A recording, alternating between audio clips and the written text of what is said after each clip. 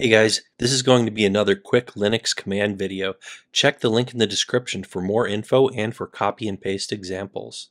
All right, the Linux hexdump command can be used to display files in hex or other formats. It's great for you viewing binary data or text data with special characters. So you can show data in a 2-byte hex, for example. So let's take a file like let's see here, hex dump. Now this is useful partly, one, you could use this for binary files like debugging things or whatever else if you want to examine a binary file, but also if you happen to have a text file with special characters, maybe they're messing up a script so it doesn't execute properly and you think there might be non-printable characters in there that are getting interpreted by the shell the wrong way. It could be great for troubleshooting something like that.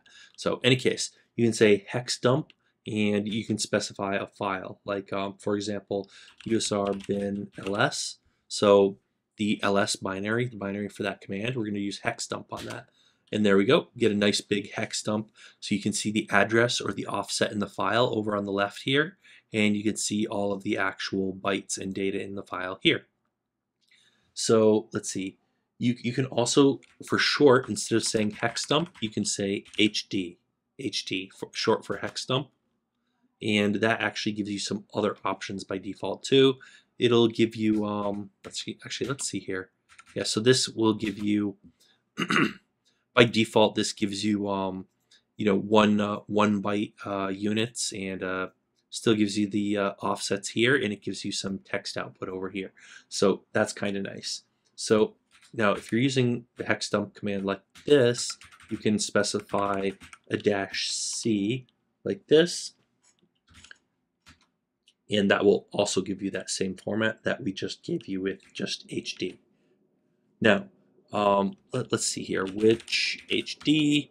So HD is a shortcut here, and off the top of my head, I have not looked for, there's probably an alias or something that specifies a -c, so when you run HD, it runs hexdump-c, but any case, let's see, what else can you do?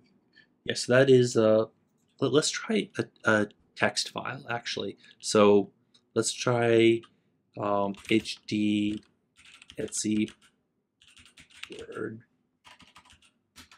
So you can view the password file, right? So you see a bunch of text in the on the right column over here, and all the hex data over here. So yeah, that's how you would view a text bit. That's viewing a text-based file versus a binary file, right?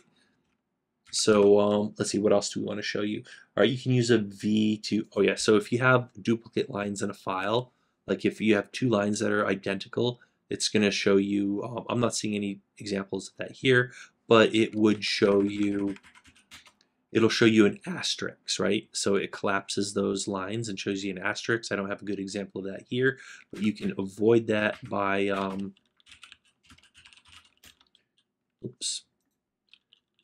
by using a -v. So say if you had a -c, you might just add a -v on there to not collapse some lines, if that's a feature that you'd like. And that's basically everything that I wanted to cover, in regards to the hex dump command for today. Remember, check the links in the description for more info. Hit the subscribe button for more useful content like this. We also have a ton of other more interesting content covering things like coding, hardware, software, servers, Raspberry Pis, 3D printing, and a whole lot more. Hopefully you found this useful. Thanks for watching, and we'll see you guys on that next video.